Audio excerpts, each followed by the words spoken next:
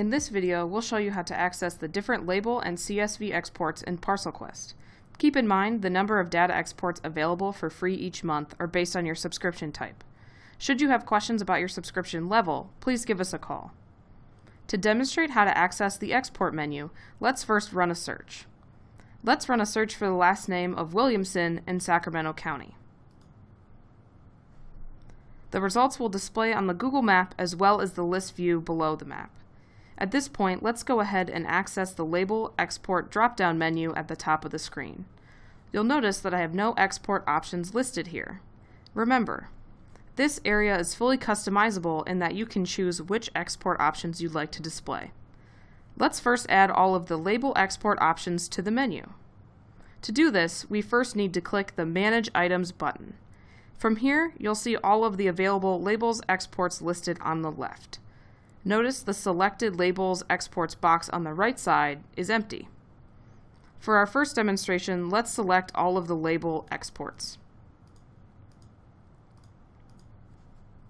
When finished, we'll need to click the Close button in the upper right-hand corner.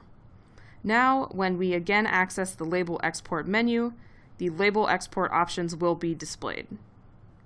There are 4 available label exports: Citus address without the APN included, Citus address with the APN included, mailing address without the APN included, and last but not least, mailing address with the APN included. It's important to remember that each selected parcel in the list view will be included in the export. If there are parcels currently listed in the list view that you do not want to include in the final export, simply deselect the parcels that you want to exclude. Next, choose the label export that you'd like to download, followed by the Generate button. In Google Chrome, the Label Export PDF download is located in the bottom left of the screen. To display your labels, simply click on the recently downloaded file. Each label file is exported as a PDF and can be printed on Avery Label 5160.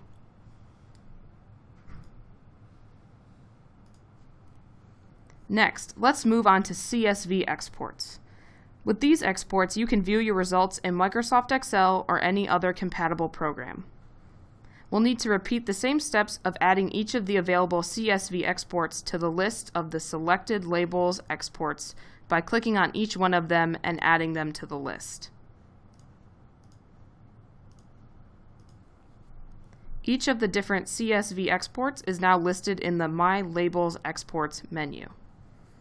There are 5 different CSV exports to choose from: CSV address, CSV address values, CSV address values characteristics, CSV default tax, and CSV list view. For more information about the different types of CSV exports, please refer to page 24 in the full user guide that can be accessed from the support menu.